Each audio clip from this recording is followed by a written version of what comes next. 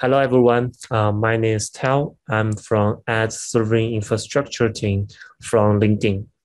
Today, I'm going to share a set of cache strategies with some best practice, which we have been tested and implemented in our productions. We will use some examples to explain the concept, and hopefully you can find them useful and apply them in your use cases. So as we all know, cache is everywhere. Cache could be in the CPU to reduce the fallback rate to the main memory to improve the CPU running speed. Cache could be in the browsers to avoid downloading the same content. And also cache could be some remote cache implementation, such as Redis, memcached to speed our applications. Cache is also popular in one of our popular video games named as Counter-Strike. There's a map called Cache.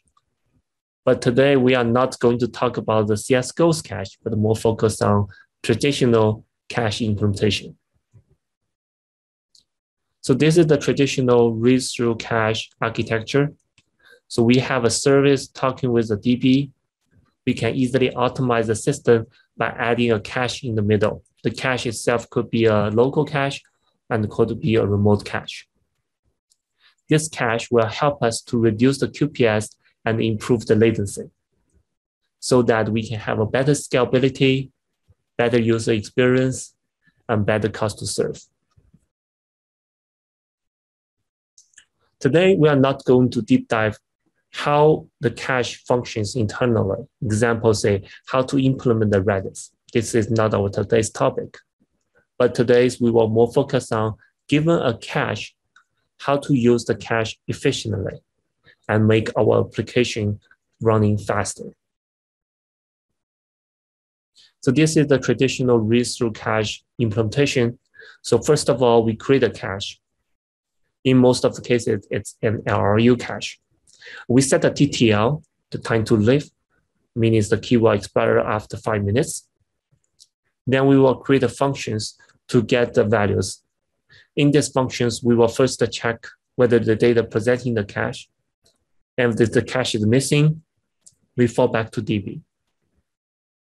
Once the data is loaded from the DB, then we update the cache so that in the next recall, when they query the same data with the same key, we can directly extract from the cache.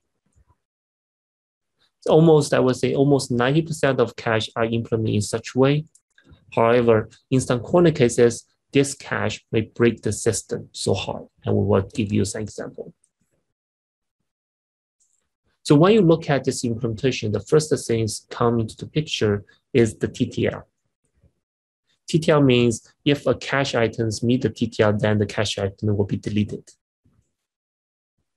So let's look at a potential production issue.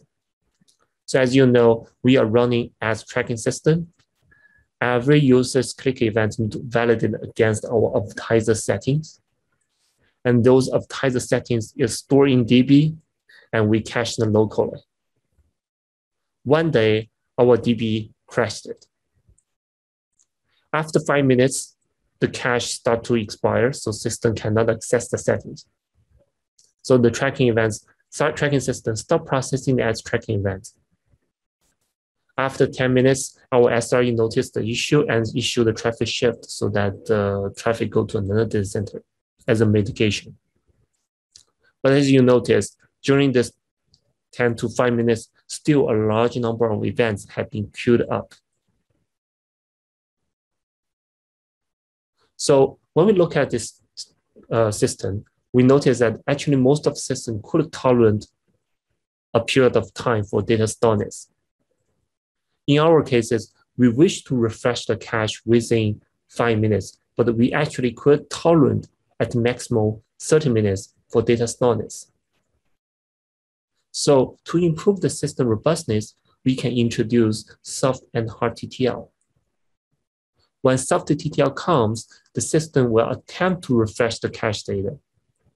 The data will still present in the cache until the hard TTL comes.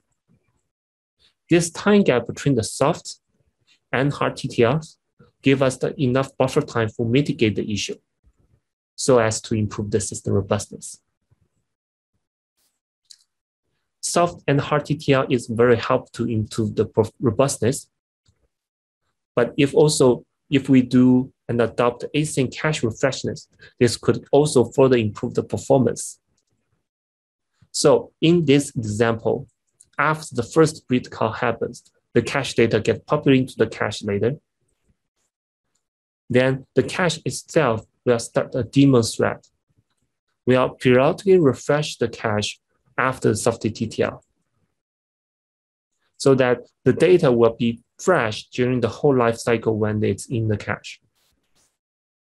So as you imagine, when the readers start to query the data, they will always loading from the local cache, and the data is always in a fresh state. After readers stop reading the data, then after the hard TTL, the data will be deleted from the cache. This kind of soft and hard TTL with the async cache refresh will brings a lot of benefits. First of all, we no longer need to wait for the DB calls. And second, for the cache missing for the hot data, we don't have any such case anymore. And also, it offers a better data freshness. One other thing we noticed is the TTL doesn't have to be static value. We could change the TTL based on the data change frequency. So if the data get often changed, we can use a short TTL. And if the data is rarely updated, we can use the longer TTL. We can dynamically adjust the TTL based on the change frequency, which we can learn as a feedback during the DB fallback calls. Sometimes we may implement some periodic job. The job may run every minute. Examples in some maintenance job. And these kind of data will expire at the same time because they've been accessed periodically with the fixed interval. This will end with the burst traffic to the DB, and it's not scalable because it may easily overload the DB. As a solution, we can build a random TTL with a high and low watermark so that DB QPS could be stable and being smoothed out. For the cache, which really needs freshness, we can build a notification pipeline. The system could directly learn the DB changes and send the notification to the cache data. As an implementation, we can directly send in the updated and the new cache data into the cache. Or as a simple implementation, we can just delete the cache data from the cache and let the application to fall back to DB. If the data updating QPS is very high, we also need to build a filter in the middle to reduce the notification pipeline overhead. So to quickly recap what I say, for the time to live, we should implement a soft and hard TTL to improve the system robustness. Other than that, we should also build up async cache refresh to optimize the latency. And we can build up a dynamic TTL to optimize the DB fallback QPS and further improve the data freshness. And also for the real-time cache, we can build a notification pipeline. Fallback will happen when the cache is missing. And when the cache missing happened, we need to extract it from the backend DB store. Let me share one real production issue we've been faced. So we are running as tracking system. We cache a lot of data to improve the ranking speed. And some of the hot feature data are widely used in almost all the requests. And one day, all of those cache features expires almost at the same time. Now, all the requests fall back to DB, and DB is start to be overloaded and respond very, very slowly. The DB fallback calls are timing out, and so no update back to the cache. And given the time flies, more and more cache items expires, more and more requests fall back to DB call, and finally we overload the DB and DB is crashed. As one of the big lessons we have learned from this issue is we need to dedupe the fallback calls. Instead of making many fallback in parallel to request the same key, we could dedupe the fallback calls and only issue one fallback calls and put the rest of the request, which is requested exactly the same key, into the waiting step and unblock them only if we get the fallback from the DB. Second lesson we learned from it is we need to build async cache updating. We should run the DB fallback in an async thread so that if the DB responds slowly, the system could still update the cache successfully. So in this diagram, when the first request reading the data is not in the cache. So we will issue a DB fallback call in a cache thread. Request one will continue and will timeout aggressively to serve the user's request in time, while the DB cache fallback call will continue waiting for the DB response. This could take a long time. After a long time waiting, the DB will respond the data, and due to it's in another thread, we can update it in the cache. After the data is stored in the cache, so if there's another request, which is request 2, reading the same data, it could directly benefit from the cache. So if you're looking for, and also if you're looking for extremely fast cache data extraction, we could choose to load the data from the cache only and not waiting for any DB fallback call. The performance will be bad during the warm-up, but after warm-up, the overall latency will be consistently low. The final lesson we learned from it is we need to cache the partial and empty result. When it's a big batch gets to the DB, we need to accept the partial result from the DB and cache them. And if the data doesn't present in DB, we could cache this empty result as the placeholder to reduce the cache fallback volumes. And also, if the DB fallback throws an error, we should also cache its error stats and treat them as empty to avoid overload a problematic DB. And finally, if we want to recover faster, we can set a shorter TTL for the error stats so that once the DB recovers, the system could go back to normal immediately.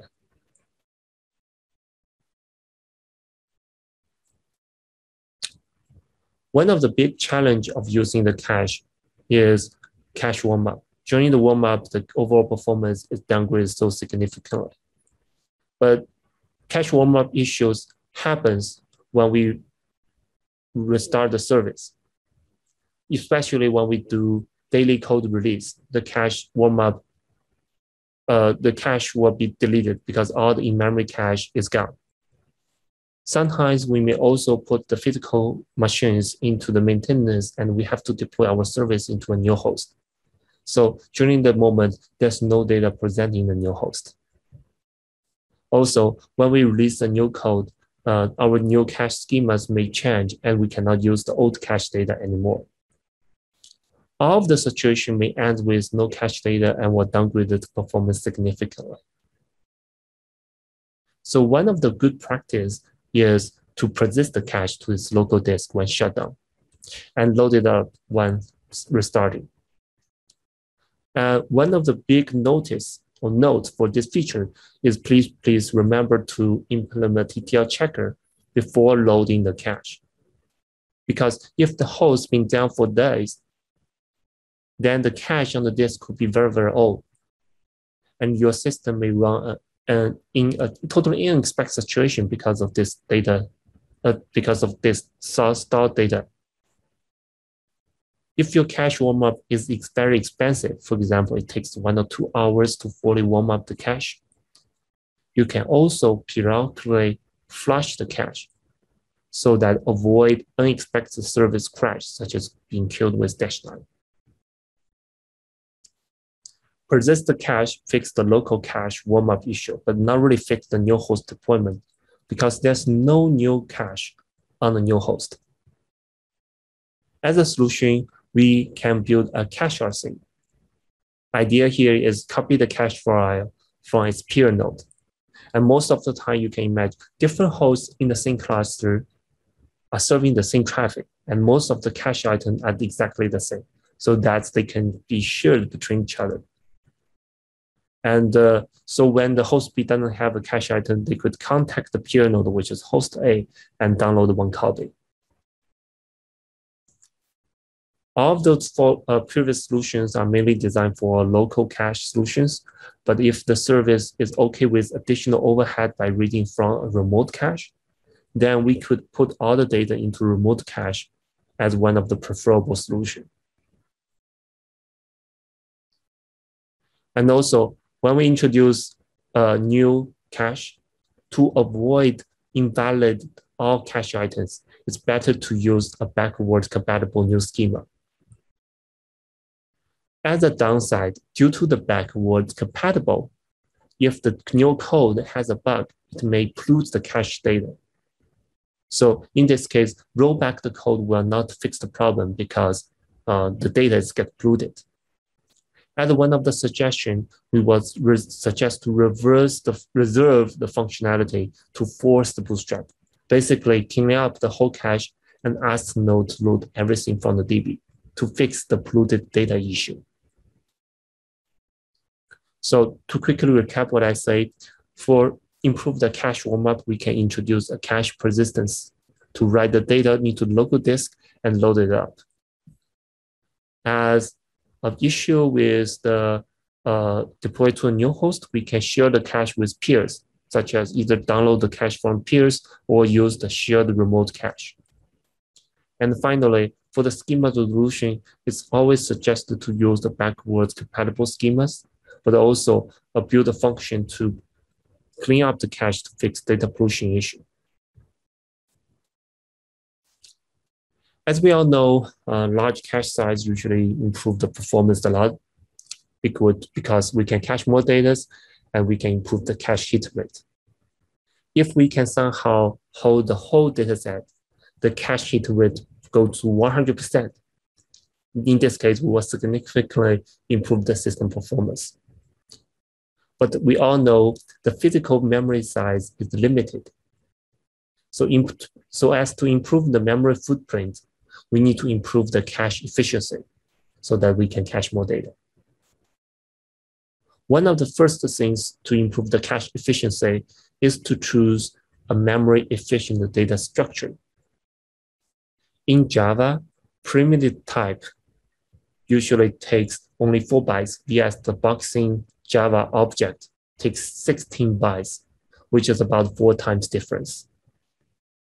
So to improve the memory efficiency in the cached value, we will suggest people to convert list of integers to an array of the primitive types. And also for small Java classes, we will suggest to convert them into a flattened out data structures. With those kind of optimization, one of our data structure have been reduced the memory usage from 7 gigabytes to 700 megabytes, which is about 10 times improvements. Other than that, we can also dedupe and remove redundant objects.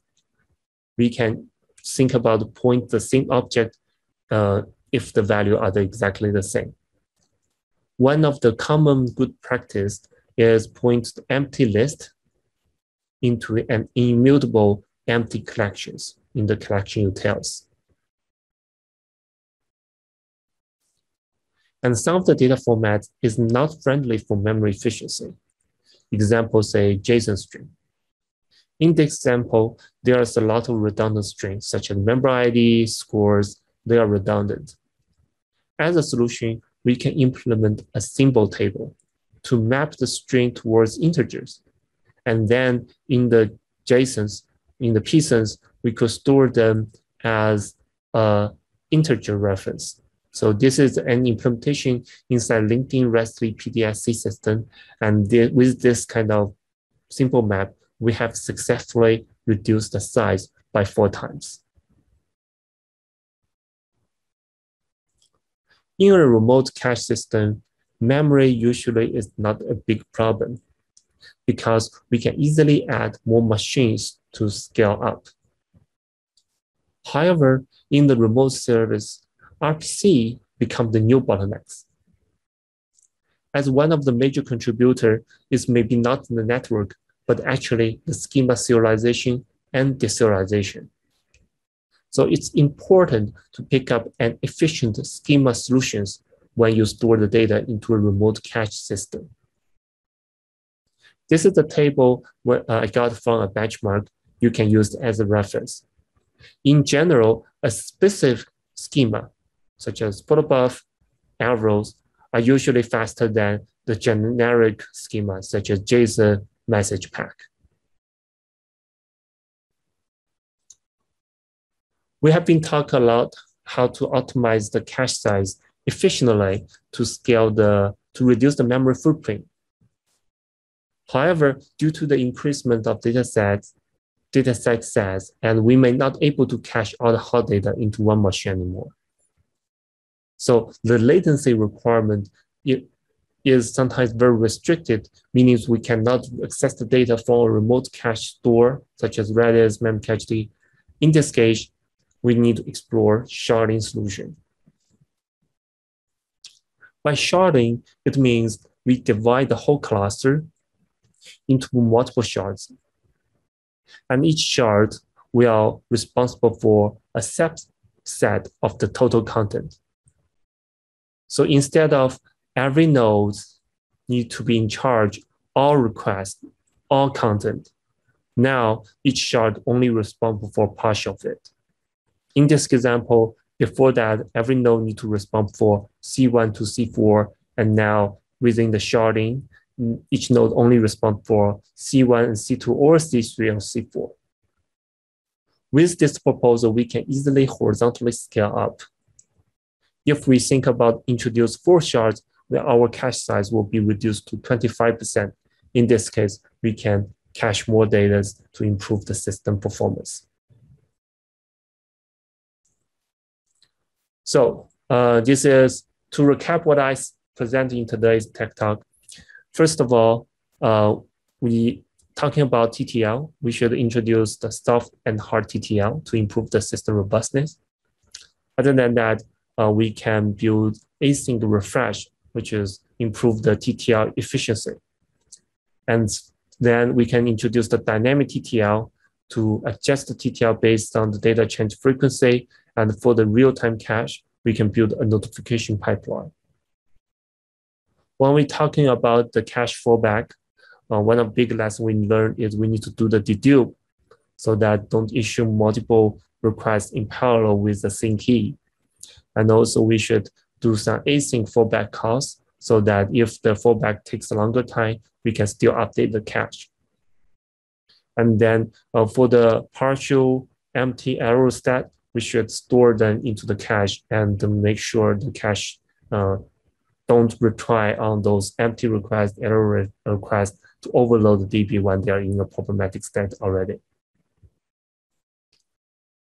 And then we talk about cache warm-up to reduce the cache warm-up period of time. One of the lessons we learned is we can introduce the local cache persistency. We can download the cache from peers. And when the remote cache is acceptable, we can use a shared remote cache.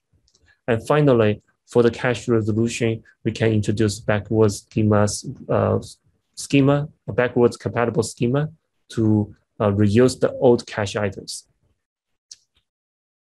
When we talk about cache efficiency, we talk about how to build a cache with a memory friendly using the primitive VX the boxing object.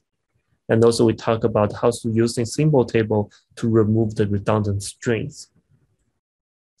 And finally, we talk about sharding, which is the horizontal scalable solution to further improve the memory efficiency, especially when the remote cache is not a feasible solution. I would like to special thanks to many people who has been working and optimize our cache and explore those kind of different best practice. I would also like to thank many people who have been providing valuable feedback and help for this SREcon Tech Talk. And this is all, and thank you for your attention today.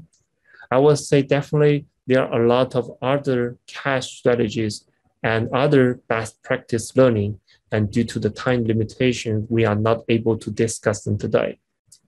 And if you have some better suggestions or you want to continue the discussion, you can add me through the LinkedIn.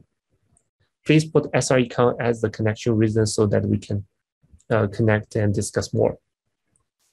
And hopefully you find this tech talk helpful and wish you can apply them in your future use cases and improve your cache efficiency.